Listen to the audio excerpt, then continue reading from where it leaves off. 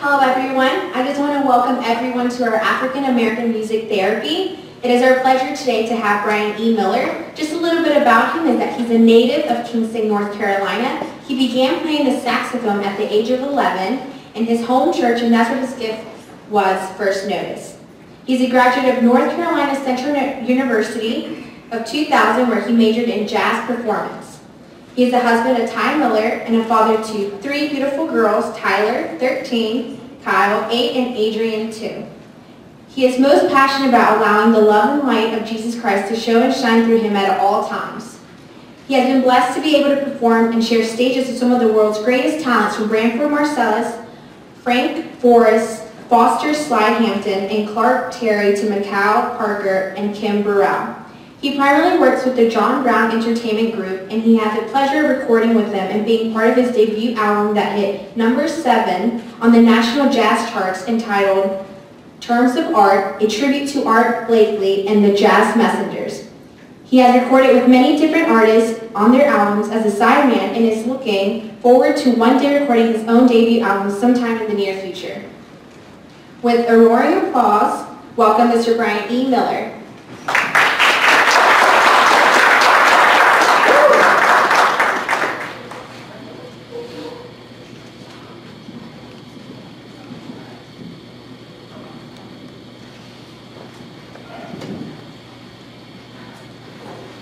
One, two, three, four.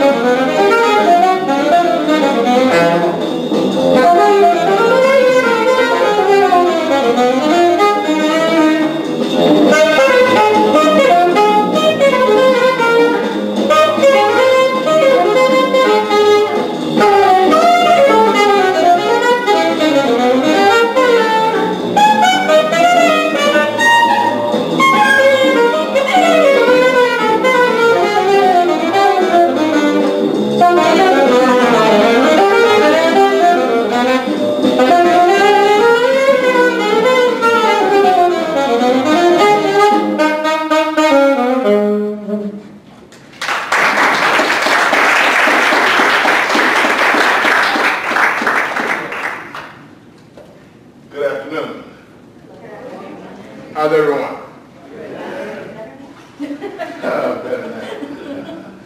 Thank you so much for having me on today. My name is Brian Miller.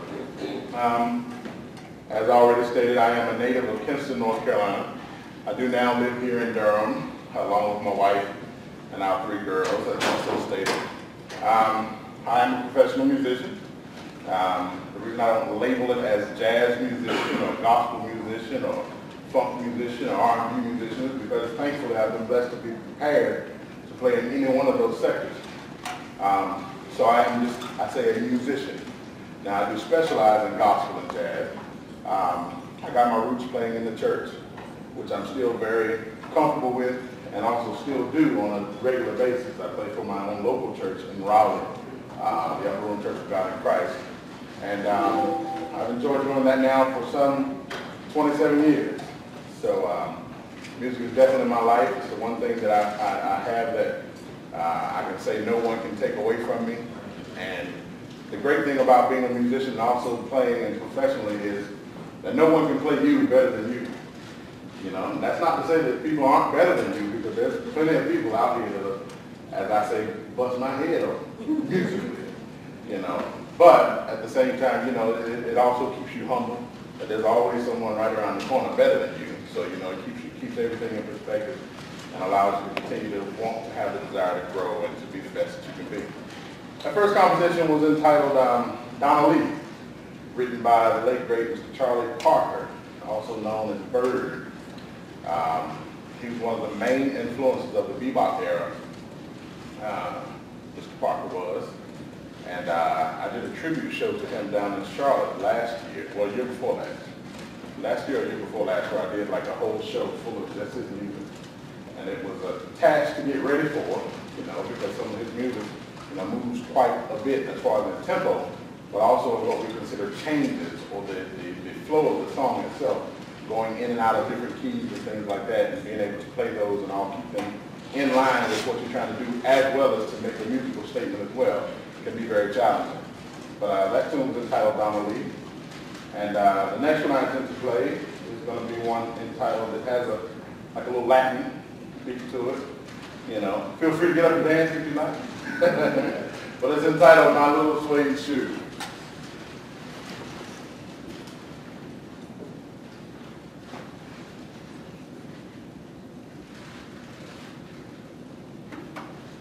One, two, 1, 2, 3.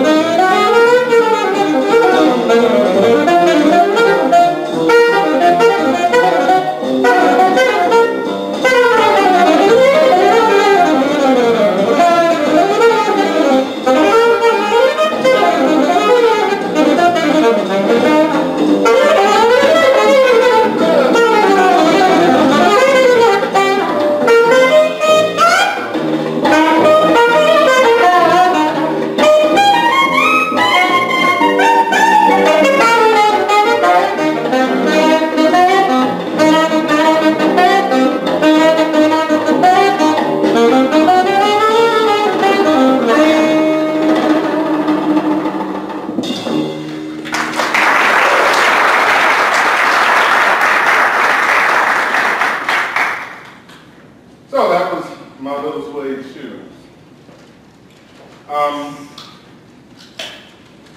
So now, this is the hardest part. You know, I can play the horn and feel pretty confident. This part is a little challenging for me, because now I have to talk. Although it seems like it probably comes naturally to me, which my wife would say it does, or my children. But this part is a little difficult, because sometimes I say things and it's almost like I have to say it to myself, even as I'm giving it out to someone else, you know. So I went to North Carolina Central, right down the road. I came from Kinston High School. I was fortunate enough to have a very good set of band and music educators, you know, through my schooling. From elementary school with Miss Patricia Griffin, who was a phenomenal pianist. I mean, she could play classical, she could play gospel. Excuse me, she's a great piano player. Then I went to Rochelle Middle School, where my band directors were Mr. Arthur Harris, who's now deceased, and also Mr. Ernest Fleming. And both of them were very, very inspirational and influential in my progression as a musician. Mr. Harris, more so, and the reason I say that is because he taught me in 6th and 8th grade. But in 8th grade, I almost made what would have been, I would think at that time, a life-changing decision. I almost gave up music. Music wasn't challenging to me. I was playing in school. I was better than everybody else in the class. I was playing in my church. I was already being hired in the 8th grade to go play weddings for $100. You know, in 8th grade, $100, I said, man, I was rich. You know, so, you know, that was, you know, just kind of the thing it was. And, you know, I kind of developed an air about myself to myself in the 8th grade. Well, coming from a family where your father's an educator, but he's also a past football coach, past basketball star, football star at North Carolina A&T University, Air Force, Airman. You know, my dad was, he was a good guy, you know, and I was blessed to have him up until I was actually 16, passing cancer. But my dad, you know, being the stud he was, you know, hey son, you gonna play football? I said, well, Dad, you know, yeah, I can play football. And I love it, don't get me wrong, I love football. But I love music more. And it was just one of those things where it's probably kind of hard to believe. You know, you got a guy standing here now at 6'4", and I'm not gonna tell you how much I weigh. That's just kind of, but I don't want to see your mouth drop, your eyes too big. So, you have a frame as small as mine, I'm going to say that. And then, you know, you're asked if you're going to play football, and it's like, that's just a common thing. You know, oh, he's got to play football. How many of you, by show of hands, when you walk in here, you're like, he's played football? Okay. How many of you like, he's just a huge dude? Fess up, come on. You know, I know better than that. More than 2 people? Okay. How many of you like, he's the skinniest dude I've ever seen? No hands. Thank you, sir. Thank you all. I've seen bigger. Okay. But, you know, I say all that to say, you know, there were expectations. You know, there was a certain path that the general public kind of had planned for my life. Not necessarily that it would have gone on to NFL dreams or college dreams or what have you, but it was an expectation from those outside of my household. You know, my mother knew that I toiled with quite a bit. My father knew that I toiled with it. You got one side, being the youngest son, you want to deal with what dad's doing, you know, but at the same time, you want to make mom happy, because mom doesn't really want you out there because you're a baby. I'm the youngest of 3 kids, and mom just didn't want me out there, you know. So I had to deal with that. So, decisions. You know, then that was 6th grade going to 8th grade. I played football in middle school, was in the band. Now comes high school. You got to decide. Marching band, because you have to be at the games and march, or football, you know. So 9th grade it worked. Thursday night playing JV, you could still march the game on Friday, go do the show, and then you could go to competitions on Saturday. Well, 11th and 12th grade, because I took 10th grade off, just did music only. 11th and 12th grade are what changed my mind to let me know that, one, it was okay to stand alone. It was okay to be my own man. I didn't have to live for dad, I didn't have to live for mom. I could live for me. And they were going to love me regardless. They were going to support me regardless. They were going to embrace my decision, whether they liked it or not. They were going to embrace it. Why? Because it was me becoming my own and being able to think on my own. So I decided that I wasn't going to play football in 11th grade. I decided I was going to go totally to music, hands down, no question. Don't ask me in school if I'm coming to practice. Don't ask me if I'm going to do 2 a days in the summer. No, I'm not going into that. I'm going to be in the house. I'm going to be listening to my radio, playing from the radio, or I'm going to be playing in church when revival comes, or I'm going to be playing this wedding for whatever family member or whoever in my community is getting married that wants a saxophonist. And that was my decision. Well, 8th grade, before I made that total decision, I was going to give it up. And his name was Maxwell Harris, Arthur Maxwell Harris. And my dad called me Maxie. And Mr. Harris told me that I had told him I was going to give it up. And, I was just going to go ahead and play football for my 4 years when I got to high school. And Mr. Harris, with tears in his eyes, told me, he said, boy, he was a good family friend. He and my dad had gone to school together. He said, boy, Carl and Mary put too much into you. My parents, of course. He said, they put too much into you. He said, and you got a gift, boy. I'm like, Mr. Harris, yeah, I got a gift, and I appreciate, I want to play music, but I can play in church, and I can just do that. And he said, yeah, but playing in church, he said, that's just that side. He said, man, you got a gift. You're doing things in church that people don't do in church. He said, now you're making it work, but it's not what people generally do. He said, you're playing a different way. There's something to your playing. You've been given a gift. And I said, okay, well, and he, like I said, he was a waterhead. So he's crying like crazy. I'm like, what is really going on? But at the same time, when somebody's that passionate about something they see in you, it makes you wonder what lies beneath. What is it that maybe I don't see? And so I began to think about that, and I began to try to channel that. And the more I kind of gave into that, or kind of, accepted that, the better off I was becoming musically. The more things I was realizing, yeah, this person over here is playing in their church, but they're not doing what I'm doing. This person here is playing for this person's wedding, but they're not able to play like I play. Now it's not a thing of an arrogance. It's actually more of a humbling thing because I realize I've got something that everybody doesn't have, And I say all this, I'm building up to each one of you have the same thing. Each one of us have something internally that neither any one of us else has, And it's up to us to bring that out. Our decisions determine when that's going to come out or if it's going to come out. I don't know. Let me say this. Thinking as in a community college, I would think if you thought like me, when I came out of high school, I was like, well, I may could go to a community college and go ahead and get my core classes and stuff out of the way. Then I can go and transfer, just take my major courses in, the regular institution. Another option, maybe for for myself and some of my friends, may have been, well, I'm not going to school right away. I'm going to go work first, whatever the circumstance you may have.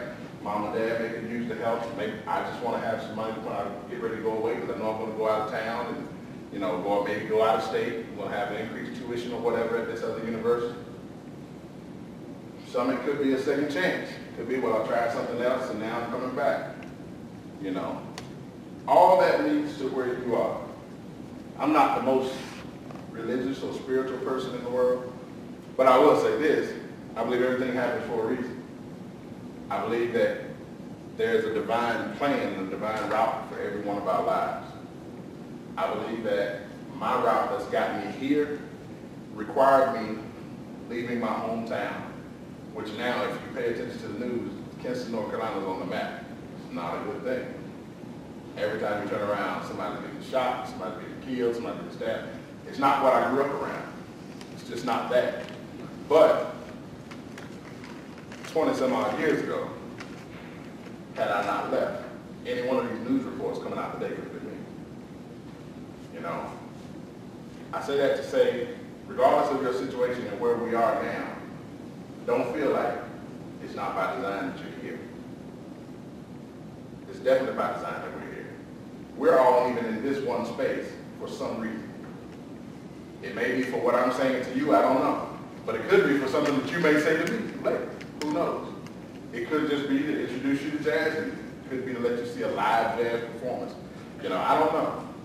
But I realized that my path in life, I needed every single thing. Even down to the passing of my father. I would love to have had him here. But at the same time, in my father's passing, it's motivating. You know, one, because now it's not a thing that I have to live in the shadow of my father, but it is something that I got to take care of my mother. You know, I look out for my mother. My father told me on his deathbed, he said, look out for your mother. Now that came hard for me. You know, I'm the youngest son, but that came really hard for me. My father told me to look out for my mother. So I took that and I ran with it. You know, I look out for my mom. My kids love my mom. My wife loves my mom. My wife doesn't hinder me from doing anything in the world for my mother, you know, which I'm very thankful for. That's a blessing. You know, my mom is up here almost every other, not every other weekend, every other weekend, but it's not to see me. Like I said, I got 3 daughters. The grandbaby come first, believe me. But, you know, our choices in life, and I ramble, I'm sorry. I may be here and I may be there, but I'm sorry. I tell you, this is my hard part. But, you know, the choices we make in life determine our future. The choice you make today is going to determine something that's going to be tomorrow or in the years to come. When we begin to think like that, we begin to develop a plan. We begin to develop a process. We begin to develop what's called our will to either succeed or to just kind of, you know, go with the status quo, being the norm. Okay? I decided, I was in college. Hey man, you want to go to the party? It's homecoming week. Nah, man, I'm not going to go out this time. Man, you don't ever go out. But I'm in college making money because that horn right there. You know, I was on full scholarship, but I was in school being able to make money. You know, and so that was a good thing for me.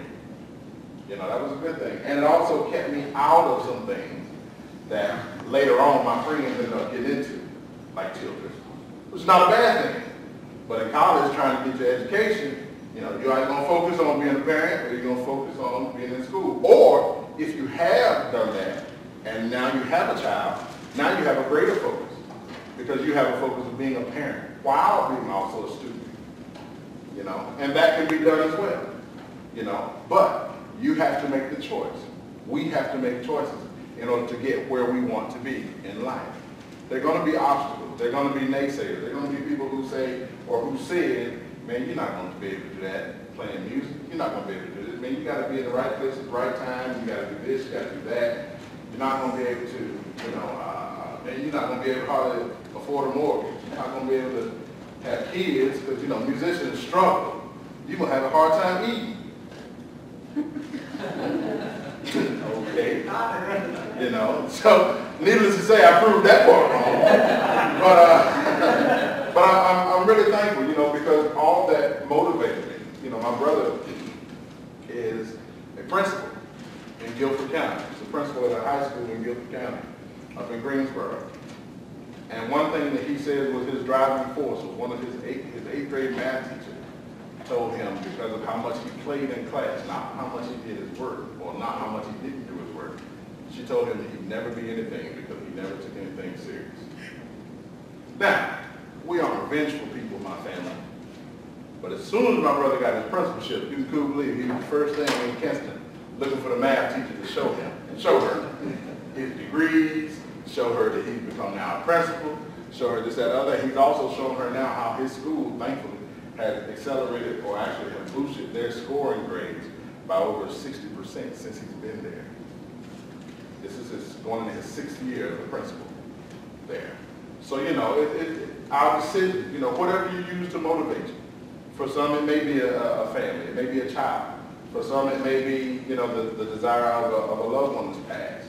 For some, it may just be your own internal thing that says, you know, I got to do this because nobody's going to do it for me. My daughter just got a progress report on Friday. And the only thing I could tell her was, baby, I can't go to school for you. You know, you got to go to school for you. You have to do the work. You have to. Now, I got to be honest, you got some of it honest, because when I was in school, that's really all I cared about.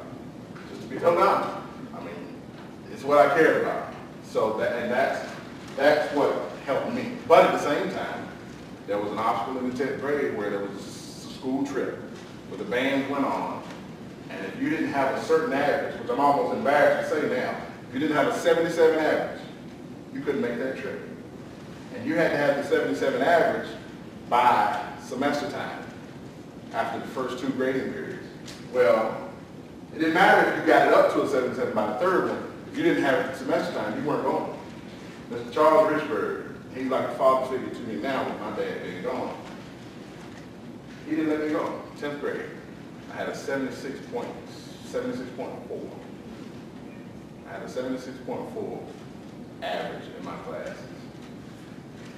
Now, it took him not letting me go, him caring enough about me to make me stay home. Although, undeniably, I was the best student he had.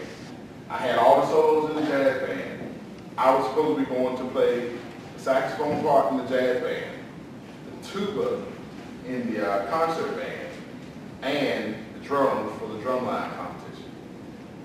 All 3 things, and knowing 3 different sets of music for one school band. So I was per se a superstar in my own head. Because Mr. Richburg didn't let me go, that was the turnaround for me.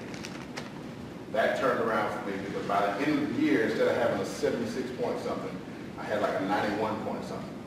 Going forward, I was a B student for the most part, just to be honest. I had A's, of course, but I had more so like at that time it was 193. I had like a 91, 92 or so. It was a, B plus kind of thing, That, though, allowed me, I tested well, and I did well on the SAT,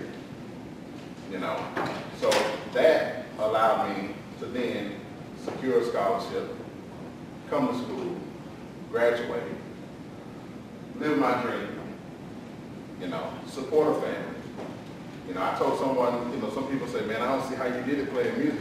I said, well, at one point, I was, per se, unemployed. I didn't have a day job. That horn there, at that time, paid my rent, bought my wife's engagement ring, paid my car note. I think that's all I had at the time. Yeah, I don't think I had anything else. So they paid my apartment rent, bought my car note, did my car note, and bought my wife's engagement ring. Now I've got a family. I'm not gonna lie, I got a day job. Got to be back at 2 o'clock. I got 3 dependents. Insurance is not cheap for a skinny man. So,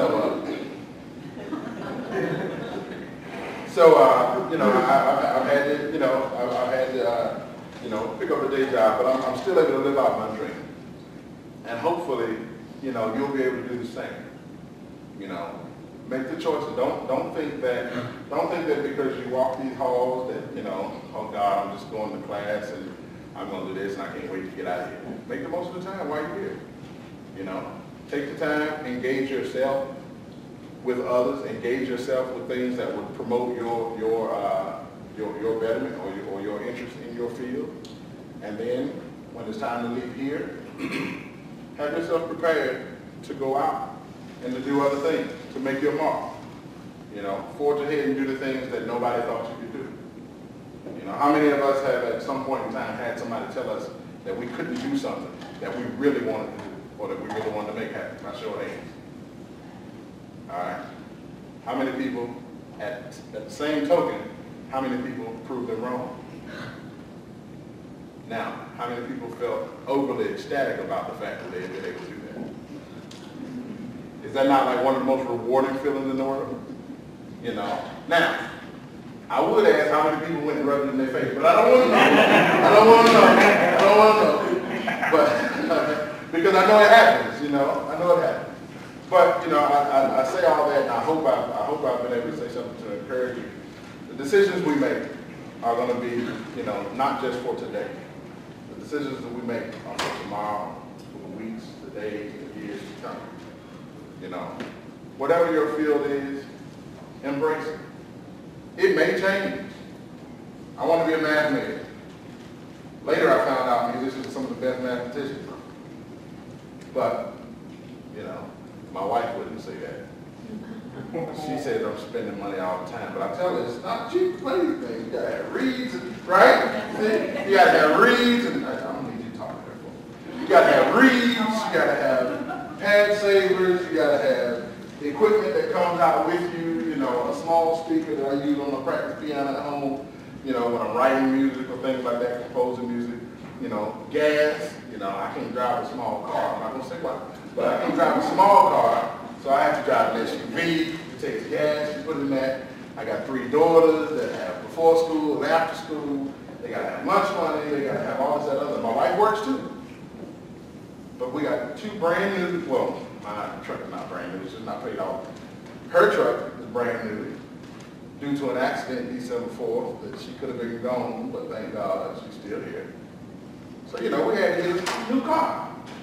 So, you know, but it's things like, you know, prepare yourself. Prepare yourself for life. You know, enjoy the moment that you're in, but always know what your next step is. Always know what you intend to do next. Always be a step ahead of where you are in your thinking. I tell people all the time, always try to think outside the box. I tell my daughters all the time, always try to think outside the box.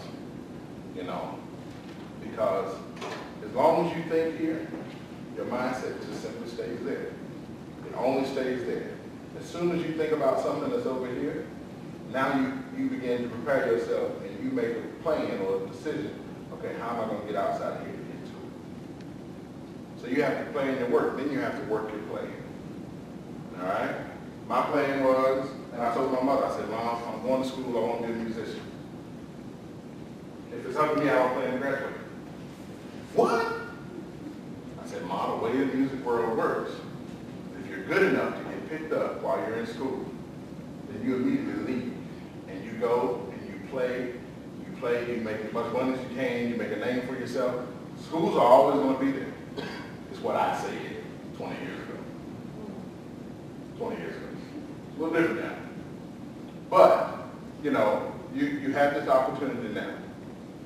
You're here in school. How many are here, and from here you want to go to work? Okay. As in, or are going to go to another institution? Okay. So that's work, or to another, to go more school? More school? Okay. But you're preparing yourselves now, right?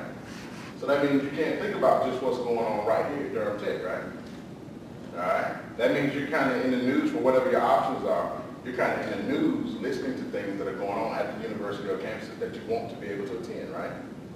All right? That means that you're completing coursework and things now to have yourself in a better position to where if you have to apply to get into that university between you and someone else, you're making sure that your grades are where you want them to be or the best that you could have them to be able to maybe edge out the next person. That's another thing. Life is competition. Some of it's friendly, and some of you just don't have friends. You know, some of it you can't go into it as a friendly situation. Why? Because you don't know the next person that's coming from Virginia, from Texas, or wherever that wants the same spot to be able to enroll into a school as you do. But you also don't know what their background is, what their work ethic was, and all that. So you have to make sure that yours is the best that you can have it, and hopefully it trumps that. Okay? And there are going to be some hiccups. There are going to be some hiccups. Everything is not a success. I've had some opportunities that I thought I was ready for, didn't work out. You know, but I learned from them, and I'm able to then put myself in a better position now to where I can do that.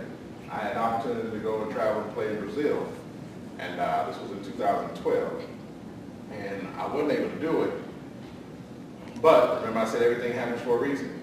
I'm thankful that I wasn't able to do it, because had I been able to do it, I would have gotten over somewhere in a foreign land and then had something happen to me that required emergency surgery from a doctor's appointment on December 11th, 2012.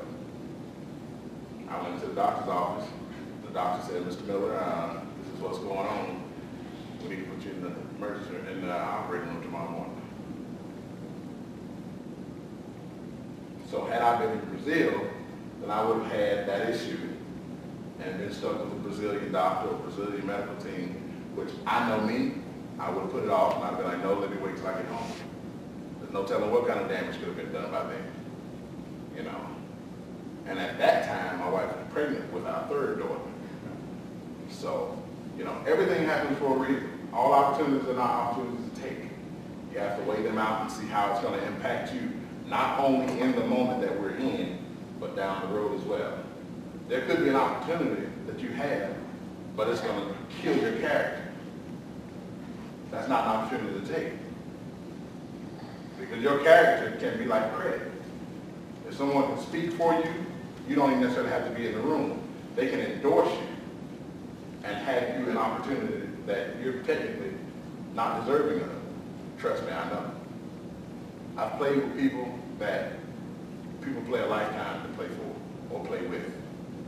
I've studied with Brian Marsalis, who lives here in Durham, but I've studied with him where he's upward of $100 and $150 a lesson, and that's just 1 hour. Thankfully, I had a, you know, we built a rapport, and he was like, oh man, just come by the house and, you know, let's hang out. You know, and to have somebody at that caliber to say, hey man, you got to go along. That's all right. You know, to have that endorsement. To have somebody call me, a club owner or a restaurant owner, and say, hey man, I got your number from Mr. Marsalis, Bradford. He told me to call you. He said you'd be a good fit to come in and play music during our dinner hour. You know, so I'm sitting on the phone trying not to act like a little schoolgirl. You know, are you serious? You know? So, I mean, but just, you know, that's better than, I mean, that's just as good as credit. You know? Your credit can buy you things that your money can't right now. You know? So, and it's all about how you prepare. It's about a decision. It was your decision not to get the credit card that they were offering, you know, in my case, that they were offering in the student union when you went in to check your mail, which is where they get a lot of us. You know, it was a decision not to do that. For you, it's, you know, your credit is because you decide not to go get that new car just because you got the money to get it right then. You know, we make decisions that are going to help us, not only today, but later on in life. I made mine, I'm content with mine, for the most part. The only decision I really honestly regret in life, one decision I regret in life, and you all going to laugh, but I tell you, it's the most honest thing I'm here to tell you. The one decision I regret in life is that I used to eat any and everywhere I could. And you can see what that did to me. But I'm serious. I'm serious. I would go out right after school. I'd go grab me something to eat.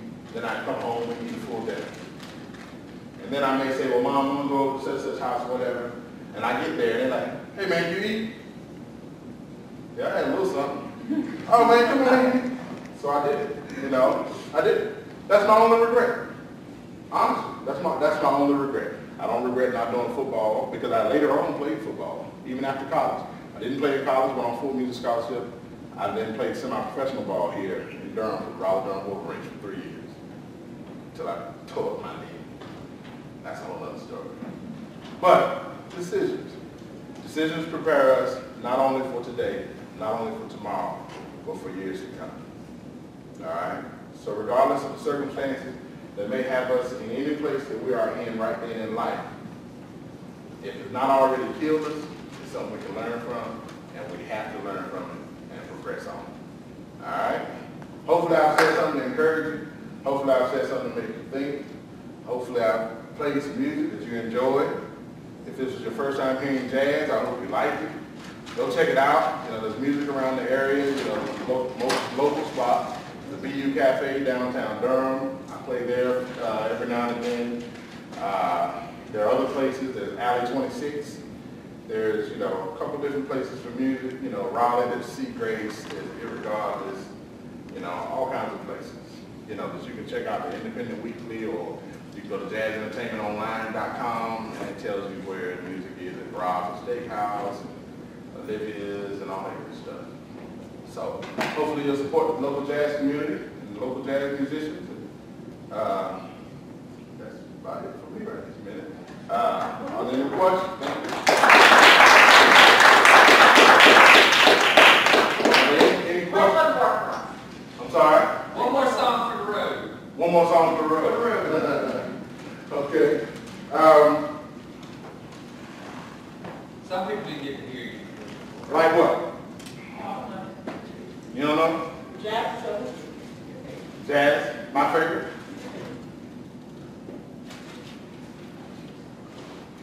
Funny Valentine. You said Funny Valentine? Right there, your wife's favorite. My wife's favorite. Well, see, the only thing about my wife's favorite is my wife. I wrote a song for my wife, and that's her favorite song. But I don't have a play along for it. What you play along for? Huh? What can you play along with the music? You got something you play along with that you haven't played already? Yeah. Okay. Let's see. Big. So I'm gonna do a tune entitled